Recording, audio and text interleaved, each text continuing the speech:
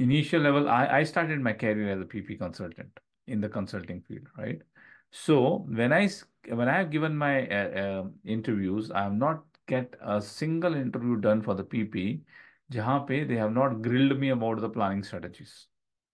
Planning strategy is the most difficult part.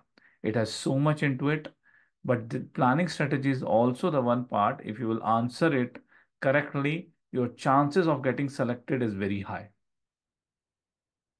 Planning strategy is the questions which would be asked in every interview, every technical interview of PP. You cannot get rid of the planning strategies. So planning strategy ke liye bhi I have created a detailed mind map. So there are the multiple planning strategies are there. MRP3 view, you maintain the planning strategy, right?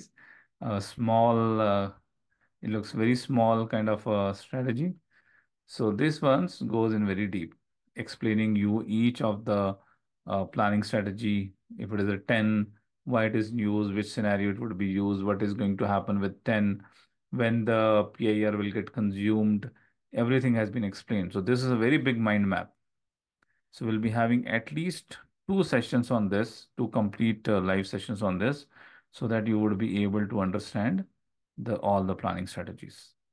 It's that big that I'm not able to even expand it. So screenshots, many things has been put into this so that you would be able to understand these planning strategies. And if you are going for the interview, just have a look on this mind map and everything would be revised very quickly. Because what happens that few planning strategies which you have worked on, you will be able to answer it.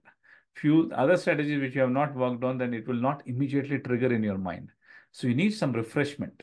So this mind map can help you to refresh those planning strategy in your mind so that when the question has been asked in the interview, you can shoot the questions like anything, the difficult questions also.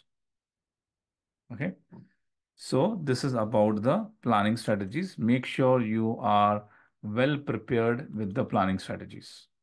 You cannot become a SAP consultant without knowing the planning strategies. This is the importance of planning strategies.